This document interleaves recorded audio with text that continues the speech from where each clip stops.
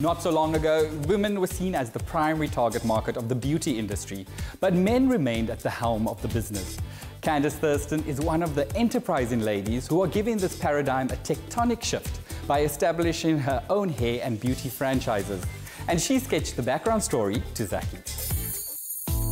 Beauty may be in the eye of the beholder, but it is a concept that's constantly being redefined. Yesterday's stereotypes have no place in the world of today, and beauty is celebrated in its diversity with an entirely new approach to styling a woman's crowning glory.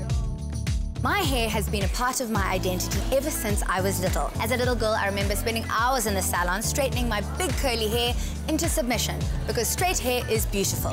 Well, the hair revolution is afoot and ethnic hair is ruling them all. I'm meeting up with entrepreneur Candice Thurston to show me how it's done.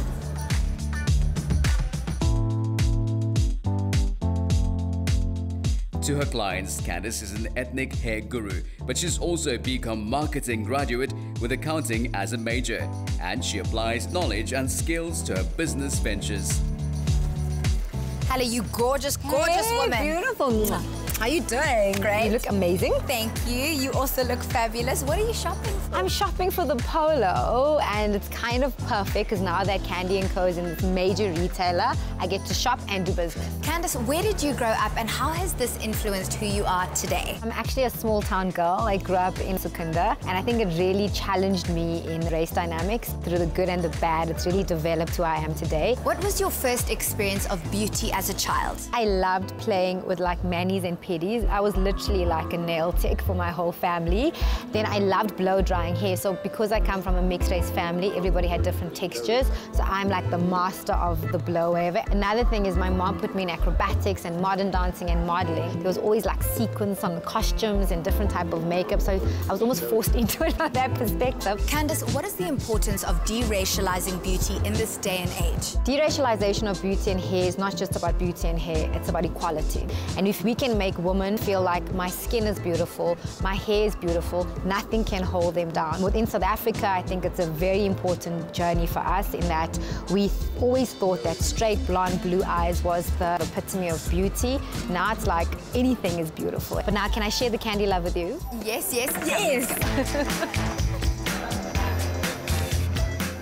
Here you go. Oh, wow. My new baby. Wow. Congratulations. Thank you so much. It's my new store. Candice, how did you get into the business of beauty? I was actually a corporate junkie for 10 years, and one day I stumbled across the founder of a very big beauty retail brand and went to a franchise presentation. And as he was presenting and he was speaking of changing an industry and people before profit, I was like, we need this brand for women of color, specifically from a hair perspective. And from that point, I got the guts to send him an email to say, this is my background, this is what I'm thinking. He was like, sure, come present to me.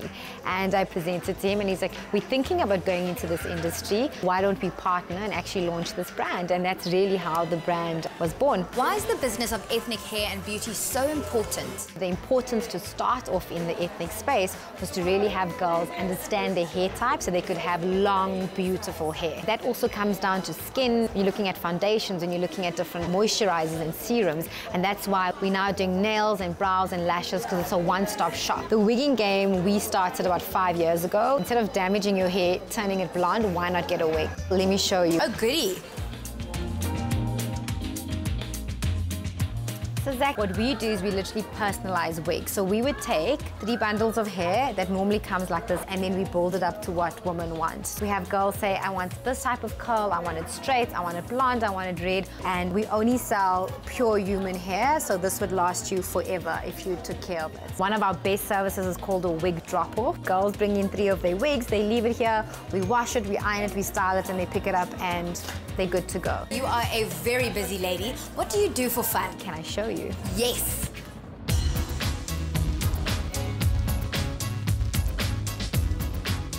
Candice, this is such a treat. I know, it's one of my favorite spots. It's so close to home because I'm all about convenience. I'm so glad I could share it with you. What advice do you have for aspiring entrepreneurs out there? One, you have to be passionate about the industry you're going into because if you're going to have a bad day, passion is going to get you through it.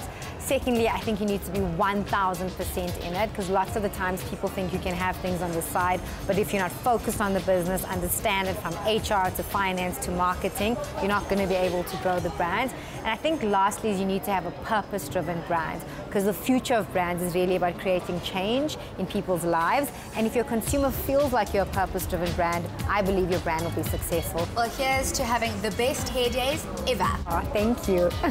I hope you are all feeling inspired to adore and celebrate yourselves. Mwah.